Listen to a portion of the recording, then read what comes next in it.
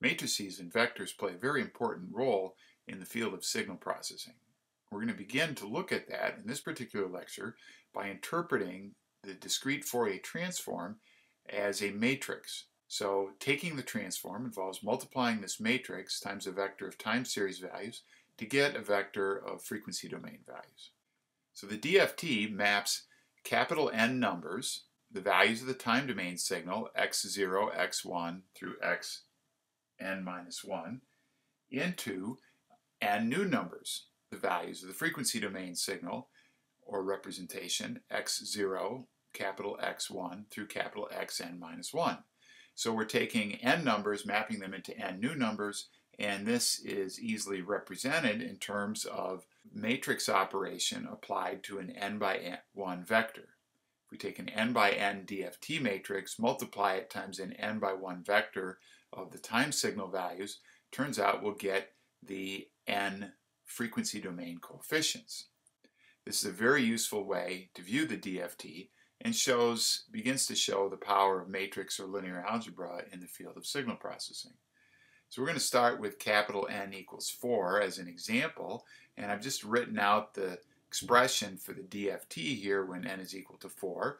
Expanding out the sum, we can see that this becomes x sub 0 times w sub 4 raised to the k times 0 power, where here we're defining w sub n to be the complex exponential e to the minus j 2 pi over n, plus x of 1 times w sub 4 times raised to the k times 1 power, plus x2 times w4 raised to the 2k power, plus x3 times w4 raised to the 3k power.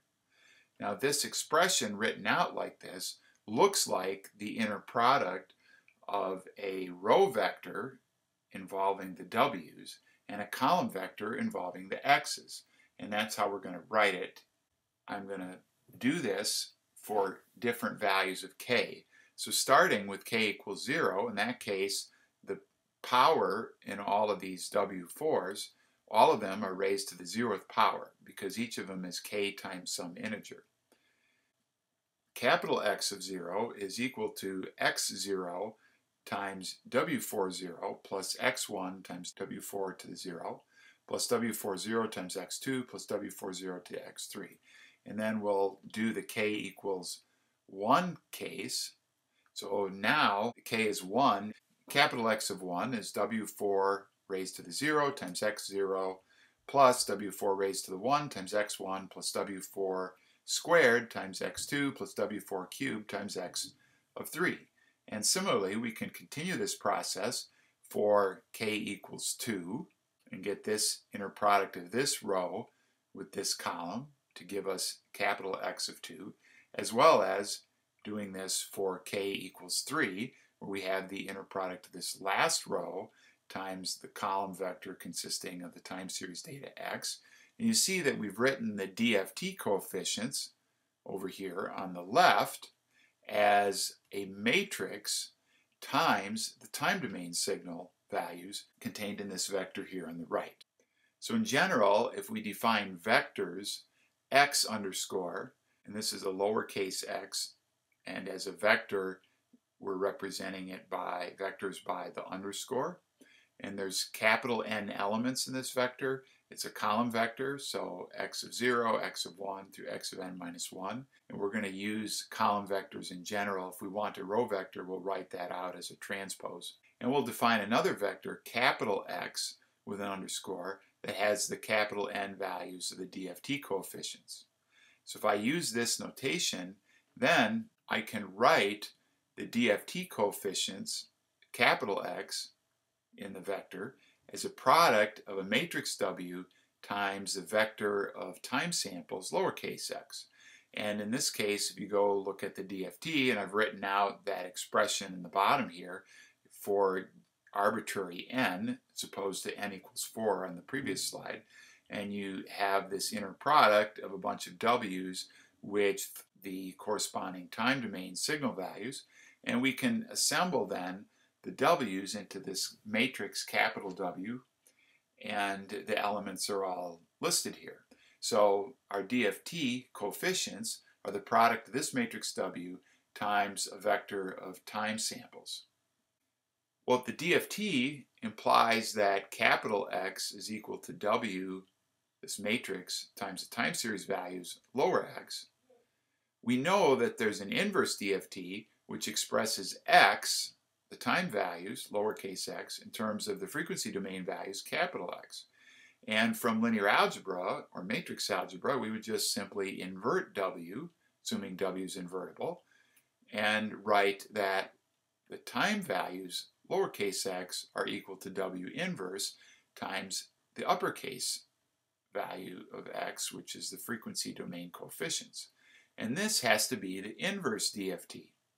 And indeed, we can find the matrix W inverse simply enough. If I look at the expression for the inverse DFT, remember it's x of n is 1 over n times the sum from k equals 0 to cap n minus 1, x of k times e to the jk 2 pi over cap n times lowercase n, which I can explicitly write out the sum using my w sub n notation again to simplify things as this form here. And once again, this looks like the inner product between the DFT coefficients, the x's, and another vector made up of these w's with the 1 over n out front.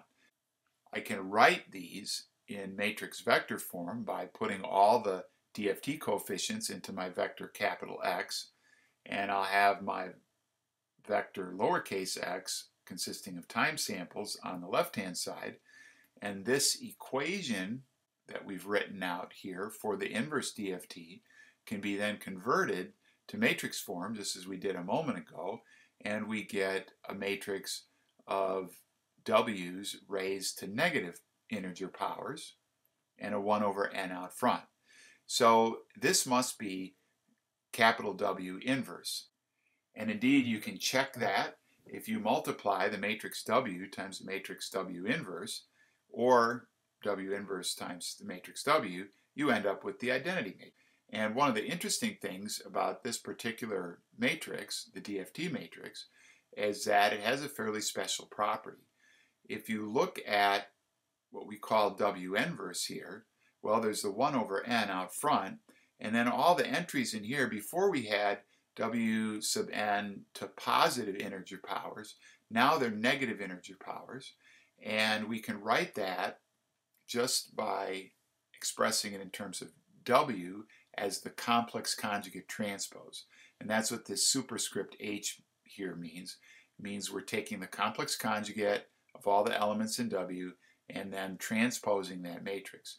So the inverse of W is actually the complex conjugate transpose of W normalized by n.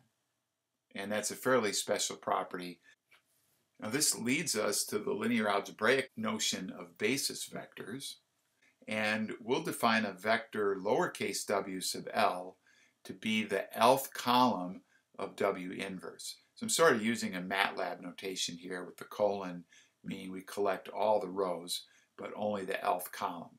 And in that case, I can express the product of this inverse matrix times the DFT coefficient vector by expanding out the columns of W inverse and the individual DFT coefficient values to write this as W sub 1, the first column of W inverse, times x0, plus the second column times x1, plus the third column times x2, and so on, plus the nth column times xn.